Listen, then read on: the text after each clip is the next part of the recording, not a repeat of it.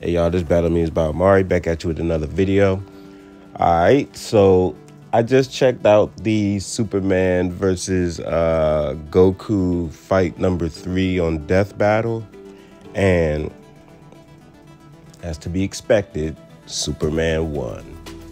I was a little afraid that they were gonna sell out to the popularity of Dragon Ball Super, to the fandom, but they didn't. They kept it real. Superman wins every time. Why? Because the man was written with no limits. Meanwhile, Goku has limits. Goku trains to get stronger. Superman trains not to be as strong as he is to fit in. That's that. Superman wins every time. Now, where they kind of got on my nerves is when they said the speed is equal between Goku and Superman. That has to be them pandering to the fandom, because in no way, shape, or form is Goku as fast as Superman. No way. Superman literally turns back time. He literally flies from one end of the universe to the other in under, 30 minutes? Dude, Goku's speed, yes, he's fast, but Superman is faster than an instant. It doesn't happen. It cannot happen. Goku is nowhere near as fast as Superman. Superman blitzes him every time.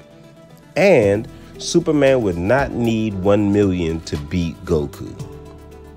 He would not need that form to beat Goku. I'm guessing that they did it, again, to not make the fandom so mad and for the cool visuals. But Superman would not need that form. Come on now. That's a bit ridiculous. But, yeah, it was a pretty good fight. Superman wins every time.